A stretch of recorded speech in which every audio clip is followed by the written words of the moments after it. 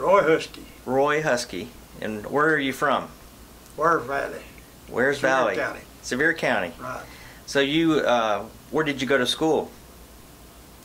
In Rocky Flat. Rocky Flat. Marwood. Okay.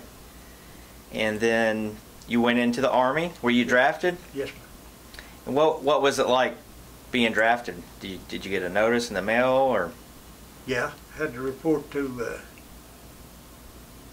Sevierville to the draft board, and they took a bus load of us to Fort Oglethorpe.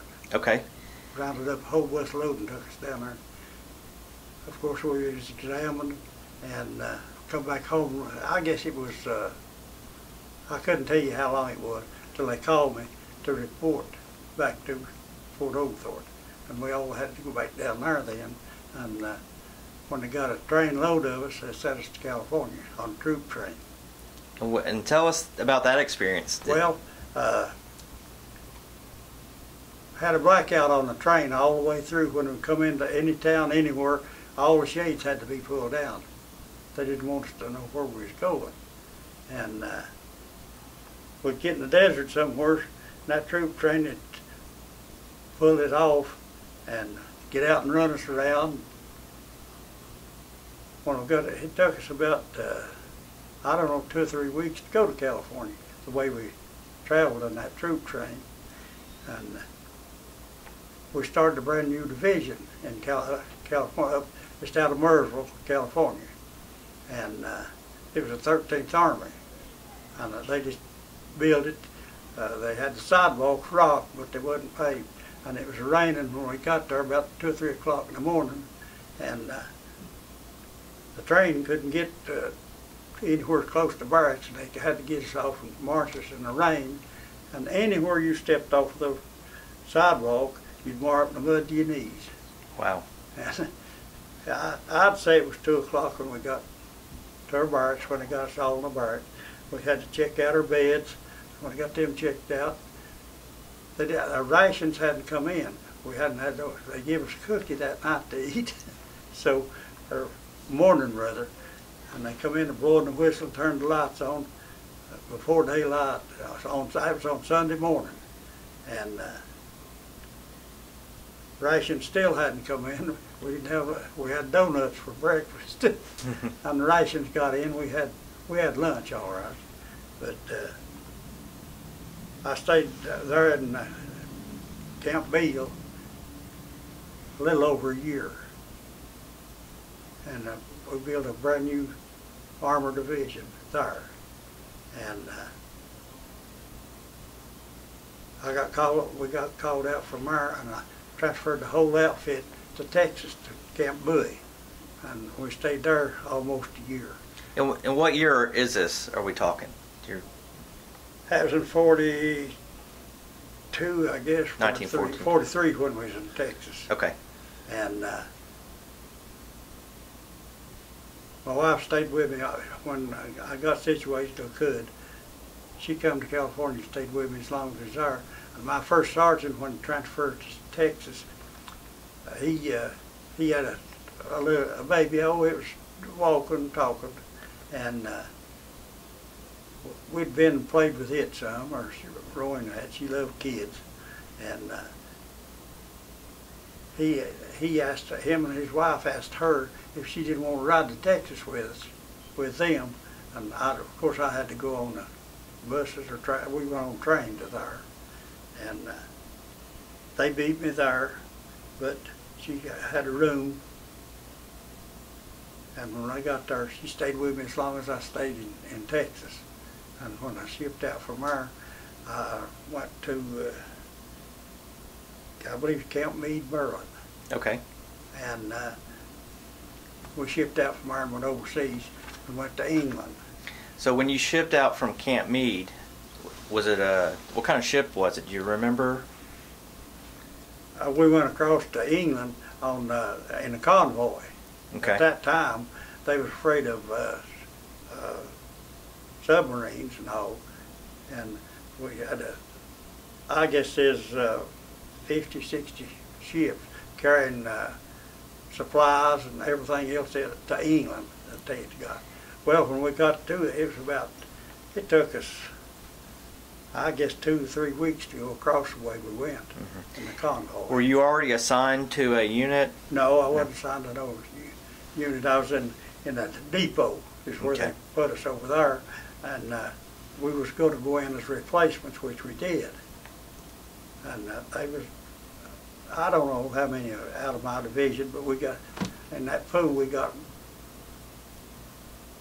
people from all other divisions and everywhere else, and went in as replacements into Normandy when we went. And I knowed the morning that they invaded over there, we was in the barracks, tent rather, is what we was in, down in England, and we'd stayed there, I guess, 2 or 3 weeks before they got ready for us, and they just shipped us out as they needed us over there. And I got over there, I believe it was 7 days after D-Day. We're talking about Normandy. And Normandy, okay. We got to Normandy 7 days after D-Day. It was still pretty rough down there, and I made it to St. Lo. And who were you assigned to? I was assigned to the 83rd Division. Okay, 83rd Infantry Division. The 1st Army and 83rd Division. Okay. And that's where I was at when I got wounded. I got to Normandy. We was trying to take the hill overlooking Normandy, and they come over and bummed it, strafed it, everything else. Didn't look like it. Tore all the trees, everything else off of that hill. And we'd get up, and riflemen would get up and start trying to take it, or they just tore us up. And I got up to where there was a road come through there, or hedgerows they called them, but the road was in there, and it was down. And they'd reported then that there wasn't no, everything was this small arms fire up there. And Lord, they just beat us down every time we'd get started. We'd have to withdraw, they'd come back over, call the Air Force in, they'd come back over and bum it, strafe it again. There wasn't a tree standing on that hill. Wow. And finally, we got up to where there was a road come through there, and when we got up there, I'll tell you what, they had tanks, the 88s on them, and they just blew the top of the ground off where we was at in there. One hit, evidently, I didn't know what happened, but it hit right under me. Or I'd say it did, in other words, it knocked me out. So that's when you were wounded in action? That's when I was wounded, overlooking St. Lo. That's what we was trying to take. The 1st Army was supposed to meet the 3rd Army in St. Lo. And I got knocked out before the 3rd Army got there. I had a brother that was in the 3rd. He's in a tank battalion in the 3rd Army. See, the 3rd Army was a mechanized unit. In other words, they had all trucks, tanks, and everything. And my outfit was just a M1 50 caliber. It was about the biggest gun we had. So when you got knocked out, did you come to right away, or were you out for a while? I didn't know where it was at. I got back to England, don't know how I got back there. And what kind of injuries did you have? Well, I stayed there in the hospital in England right close 6 months. Oh, wow. Before they got me on a troop train and sent me back to the States, where they were a troop ship, or hospital ship's what I'm trying to say. And of course they wasn't in no hurry about getting back, and we was out there on a hospital ship, I guess, 2 or 3 weeks coming back. And when I got back to there's about, I have no idea how many there was, but they put us on a plane and flew us to Kennedy General Hospital in Memphis. Okay. And I stayed there, I guess 3 months, 3 or 4 months, I hope to have long. And I got a 3-week furlough. Come home, and Of course, didn't get to stay but a few days. They was supposed to report back to Florida to, I don't even know where it was in Florida now, but anyway, I stayed there, I guess a month or a month and a half, and that was the part of Florida that or the part of the Army that I liked. We had our pass to town, meal ticket. We'd go to mess hall anytime we wanted to go. They had recreation first, go deep sea fishing or any recreation you wanted. We had private rooms in the hotel, maids to make our beds. Wow. I had it made that month, but they sent me back to Fort Oglethorpe and discharged me. Okay. When you were first wounded, did they send a notification to your parents back home, or? Yeah, they sent one to my wife. Oh, your wife, that's right. And they sent her Was it a Western Union Western telegram? Union. That's all it had. It didn't have all this stuff you get through right now. They'd send her a report. About how often was it, Don, that they'd send her a report? I'm not sure. I've heard her tell and all. But anyway, when I got back to Kennedy General in Memphis, she wanted to come down there, and the government advised her to not come. So she's working too. She, as quick as she could. Well, before she got home, she rode a bus in out of Knoxville to Alcoa. My sister lived in Alcoa, and she stopped there. And my brother-in-law, when he come in from work that afternoon, he talking to her, asked her if she wanted to go to work at Alcoa, and she said, "I'll do anything. I can't sit at the house." So he told her, said, "Go to the office, take you over there, and they'll hire you." So he took her over there, and I don't know what time it was when they got there, but anyway, when they got over there, they took her in and interviewed her and asked her if she'd go to work that evening on 2:10. So she went to work the same day she went over, same day she went to the office over there. She started to work that afternoon, and she worked 7 days a week till I come home. Wow. To keep her mind off him. Yeah. Did they present you with a Purple Heart in the hospital? Yeah, in England. In England? Okay. Yeah, that's the only medal I got. And after I come home, I guess it was 20 years, wasn't it, Donald? Yeah, or longer. Or longer. They got into it. Donald and Roy got into it over here at the courthouse with the county court clerk over the Purple Heart. I had my name engraved in the back of it, and I don't even remember. I told them I wasn't going to fool with it. I wouldn't even come over with them.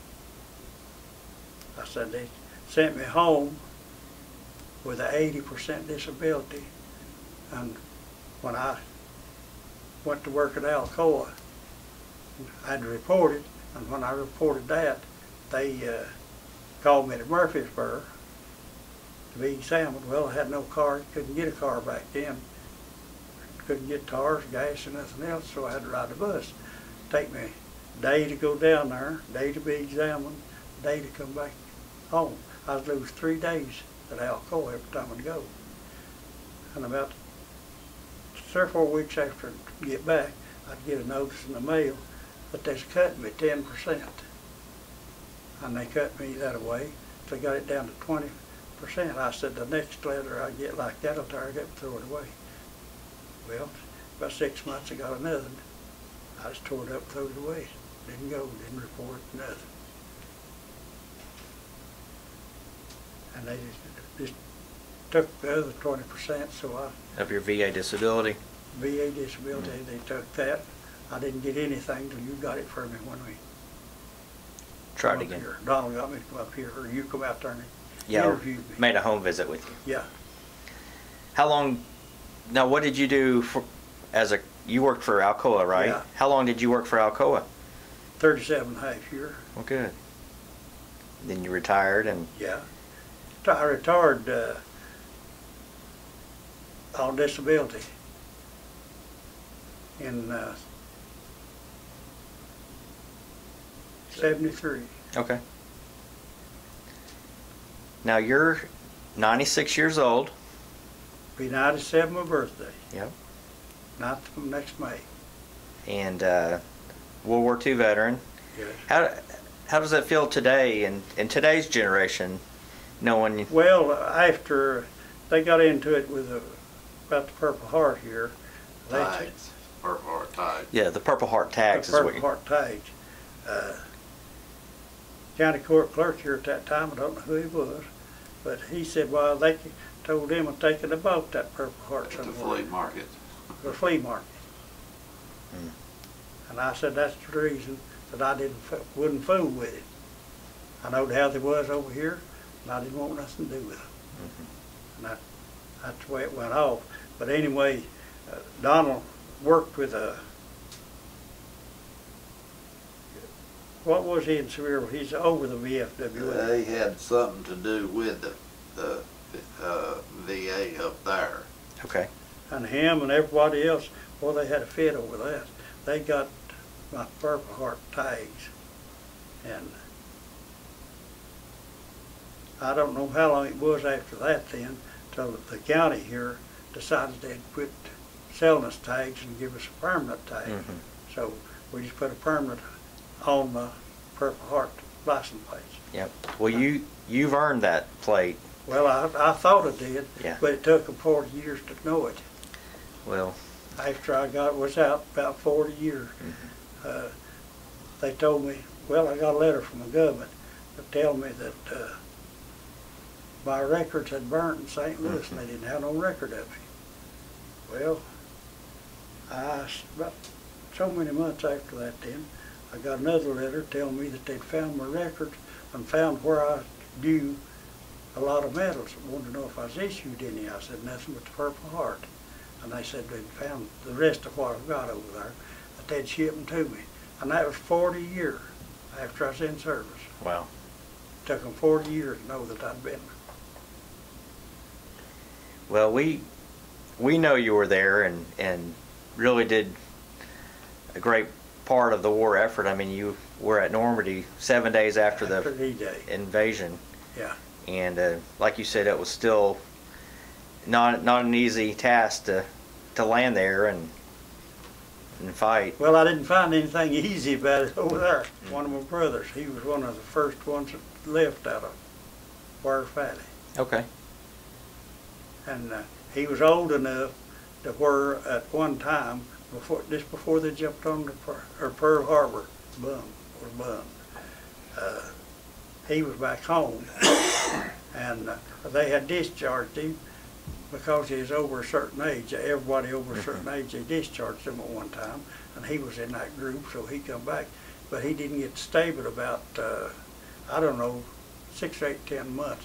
When they bombed Pearl Harbor, he'd already had his training. They pulled him up and sent him right on overseas right quick. So he went through all of it. Wow. He was in North Africa and all them places through there, Italy and Sicily and all that. From on into, he was in Patton's 3rd Army, and they landed in southern France. And the 3rd Army was supposed to meet them in St. Lo. My brother was in that outfit, but I got knocked out before they got. Do you have any? Did you make any good friends when you were in the service? Well, I had some in the 13th Armor in California and on into Texas, but when we went into a depot that they drove from, and I don't know where any of them went. So I don't have any, I wasn't in there long enough to make any friends in England, so we just were out maybe 30, 50, something like that, or whatever they needed over there, we were sent over. When you were in the hospital, was it full of wounded soldiers just like yourself? Yeah, he was wounded soldiers, so what was there in England. In England. Yeah. Yeah. And were the doctors and nurses, I mean, did they treat you good? And, yeah. I don't know what happened, but my teeth started beeling on me at the roots. It's all sound. And they pulled, they x-rayed them, and all the upper teeth, the front ones, had abscesses on the root. So I had to have all four of my front upper teeth pulled. I'd done that in England and made me a partial over there. And after I come home, my teeth just kept a beeling. Man never had a tooth to beetle at the roots. I'll tell you what, they hurt. And it wasn't long after I come home till I had to have them all pulled. Wow. So I had partials made shortly after I come home. Well, Roy, we are so proud of you and grateful for you and glad to know you. Well, I've had a good life. I was married, and she stayed with me in the Army, and she worked while I was gone. And when I come back, went to work at Alcoa, and she was in a transportation on an industrial truck. That's what they put her on. And they laid all them off. Alcoa laid all them off. That was too hard for the women. And they had a lot of women truckers at that time. And they laid all of them off. And they called her back. And she didn't. I told her she didn't need to go back. I could make a living. I was working. So she's a homemaker the rest of the time. Okay, good. And he's the only only kid we got, Donald here. And we've made it pretty good all these years. And me and her lived together 73 years. She passed away about 2.5 years ago. Okay. Yeah, we're so sorry. And that's the biggest loss I've ever had. I don't have a whole lot to live for now. Well, after I lost her. I understand. About all I've got's Donald, his wife. Well, I understand, but we are happy that you're still with us, and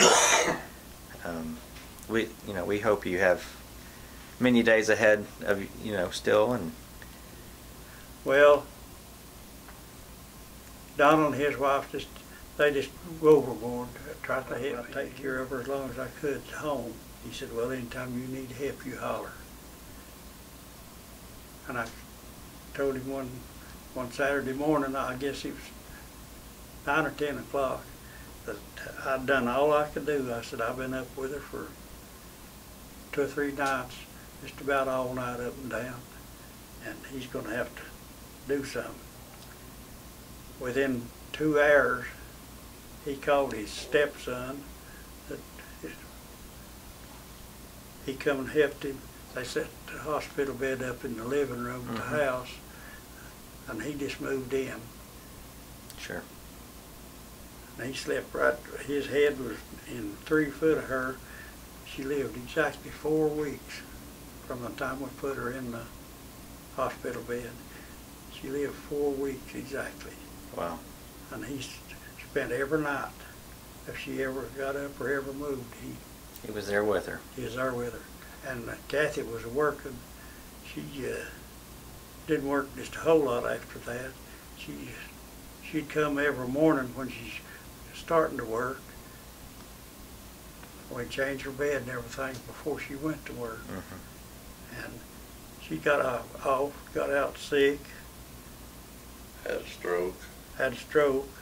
And she was a manager at the service station. She was working at Alcoa Highway at the airport. And McNutt's fired her on Christmas Day because she couldn't go back to work. Oh. That's the best thing ever happened to her. Well, Roy, thank you so much for doing this interview. Well, I appreciate the VA now. We had never had a commander here till we got you. That Well, I just want to help our veterans and make well, them. I feel like you do a good job. Thank you. I don't want anybody to do any better or take any more interest than you have in my situation. I know what your history is with the military and the VA, and I just want to make sure you know that we appreciate you. Yeah, I know it, but back when I was discharged, they didn't appreciate it much back then. Yeah, and I can't take that back, you know. But I realize that. Going forward, I appreciate you. And I own up to you're the first one that we've had here that seemed like he took any interest in the veterans. He's just on the job. Well, thank you. That's the way I feel about it. Thank you. Thank you again, Roy. You're quite welcome.